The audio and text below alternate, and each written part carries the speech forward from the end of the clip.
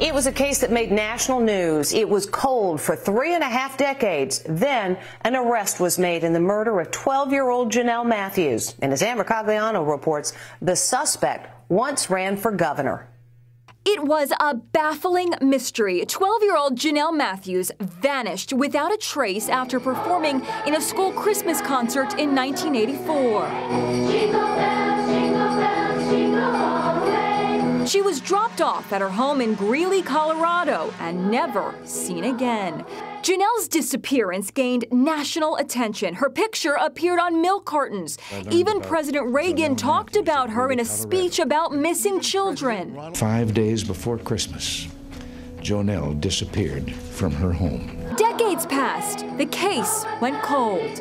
Then, in 2019, 34 years after her disappearance, her body was discovered by construction workers laying a new pipeline 20 miles from where she lived.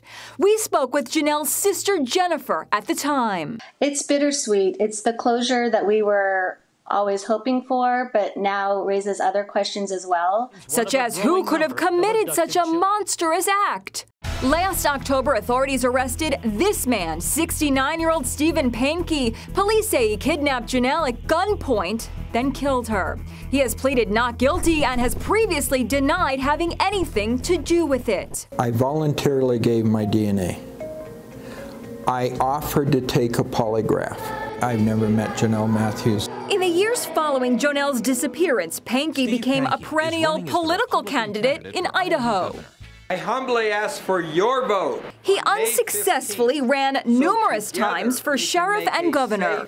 I'm Steve Pankey, and I approve this ad. Now 48 Hours is diving deep into this strange and tragic case. I spoke with correspondent Richard Schlesinger.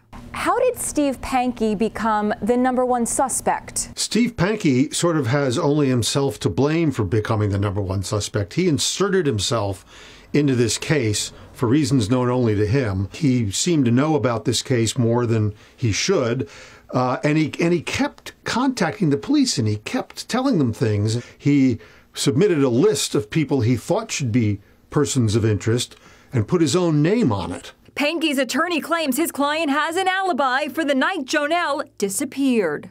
He was at home that night with his wife and child. The defense's position is that, you know, Pankey just loves the limelight, and he's obsessed with true crime and wants to be part of this case, but that he's not a murderer.